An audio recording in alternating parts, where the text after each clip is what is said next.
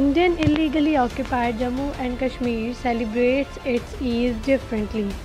Screams, cries, wailings, almost from every household welcomes the unfortunate wail of occupied Kashmir even on this festive day.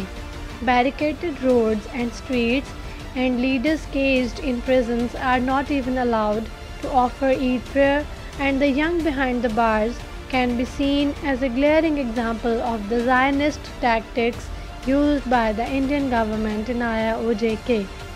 Even on this auspicious day, the sloganeering, aerial firing, tear gas shelling, atrocities and call for independence do not leave the unfortunate people of occupied territory who also want to celebrate this day with utmost happiness like others.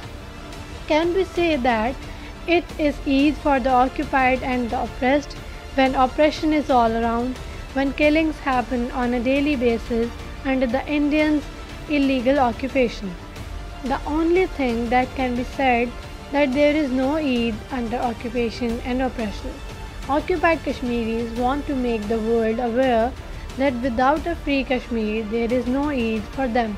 By chanting slogans in favor of freedom and against the oppressors, they remind the entire world that without freedom there is no Eid. When they are surrounded by the enemies, then how can they celebrate Eid in the real sense? So their Eid is resistance, and resistance as always. Unfortunately, this is the way how occupied Kashmiris celebrate their Eid.